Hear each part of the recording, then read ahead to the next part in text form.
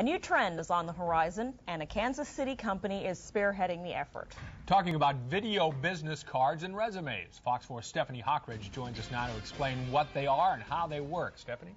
Well, guys, it's a pretty unique concept, but the idea behind it is rather simple, using videos like this one you see behind me here to make a personal connection.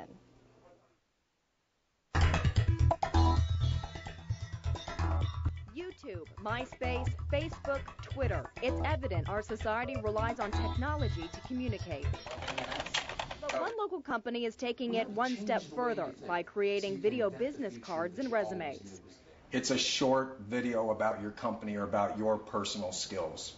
And really, I don't differentiate much between a video resume or a video business card because it's the same, either an individual looking for a job or a company looking for a job. Our business is promoting your business with video. Michael Wunsch, president of Outpost Worldwide, says these videos can set you apart, especially in this economy. You can show and tell your story as opposed to just email it or just speak it on the phone. And clients like Philip Williams in West Wingfield have already jumped on board. That's what we help our clients do.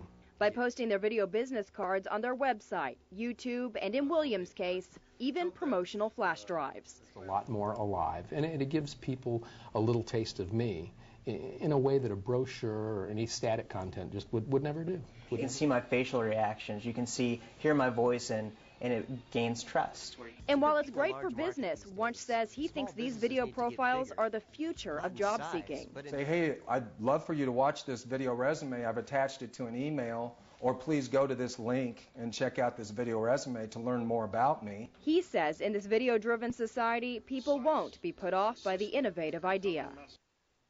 Well, for more information about how you can get a video business card or resume, go to our website, fox4kc.com, and click Seen on TV. Stephanie Hockridge, Fox 4 News.